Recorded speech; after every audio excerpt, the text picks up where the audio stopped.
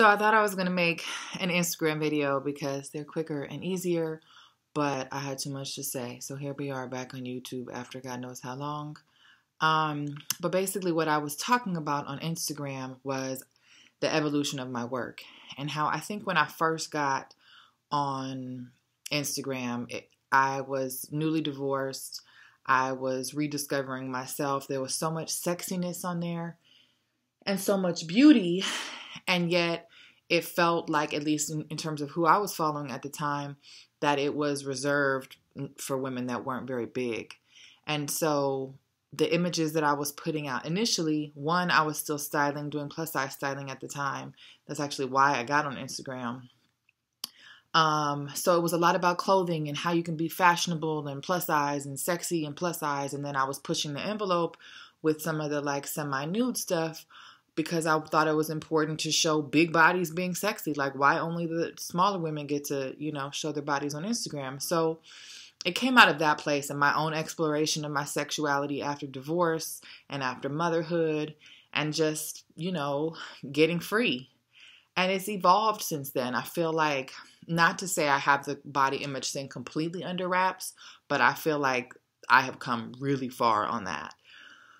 But then it was like I was stuck in this how to be big and pretty. And I was still obsessed with being pretty and being the prettiest. And the thing about that is you ain't never going to be the prettiest. There's always somebody prettier than you. And it really depends on who's looking and who's asking. But really forget about even how other people judge. Our own internal dialogue around pretty. In terms of what I think is pretty, there's always someone that feels prettier than me.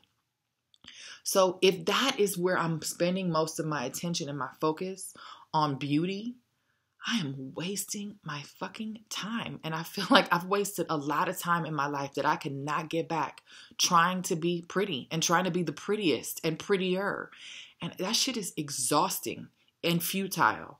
And not only was I trying to help myself, but then I was trying to help everybody else. And I'm not saying that there's no value in being a stylist or making beautiful images or being a makeup and a hairstylist.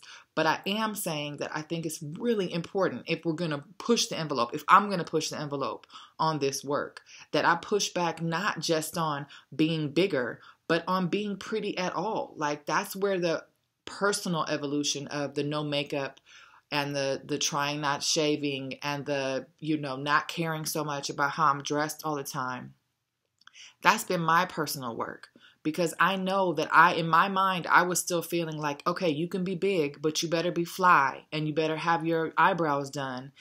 And unpacking that shit, that is really this next chapter for me. The body image in relation to our obsession with beauty and appearance. And, a lot of this has come up for me as I think about the Get Naked, Get Free workshop that I'm going to start next week online, which I'm excited about because it's helping me reach women that are not in Los Angeles. And though I've done a Get Naked, Get Free workshop for 6 months here, this is different because I'm different. I'm different than when I started that. And I have had new thoughts and new epiphanies around this topic. So it doesn't mean that I don't want my partner to think that I'm beautiful. But when I die at my funeral, I really hope they're talking about all this other really cool stuff that I did and not about how pretty I am. And I know that to be true because I don't feel like my Instagram account is primarily about me being a pretty girl. Like, I stopped modeling. I don't even look good most of the time to me. I really don't. That's how this came about. As I went to Chuck E. Cheese with my son today, right? He's on winter break. This is the picture we ended up taking because the camera snapped before we were ready. And I just look silly. I'm making a funny face. My hair, I just didn't do anything to my hair today. I've got on no bra and a Lululemon scarf with a hoodie.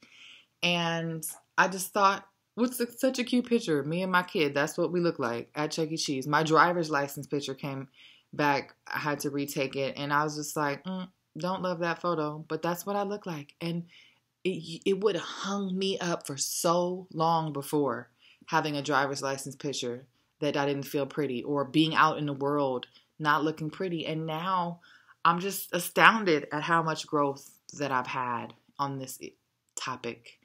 And that's why I do this work, is if I thought I couldn't walk you down, I can't promise you anything, but if I thought I couldn't walk you down a similar path that I've walked of unpacking a lot of this shit and getting from that point to this point, like, it don't get worse than growing up in LA and trying to model.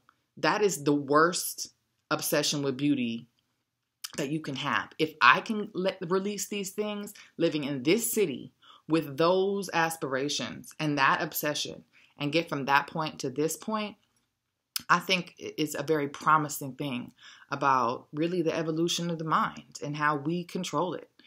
And I'm also going to be sprinkling some Buddhism into the workshop, because at the end of the day, I really feel like my evolution has stemmed from the intersection of feminism and Buddhism.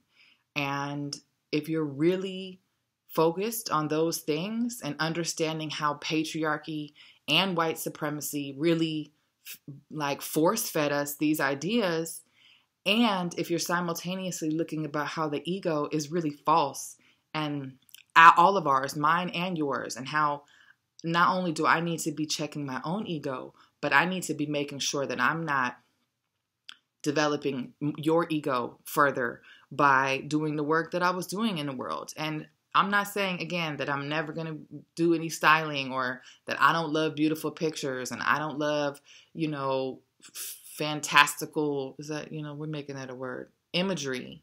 But in order for me to enjoy those things again, I had to break free from them. So I'm rambling now. It's 6 minutes. If you listen to all this, you're fucking awesome, and you get a gluten-free cookie when I'm not on the cleanse. Actually, I have a gluten-free cookie recipe that doesn't include sugar. It's dope.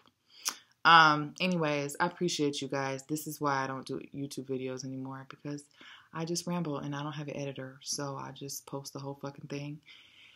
7 minutes. Namaste.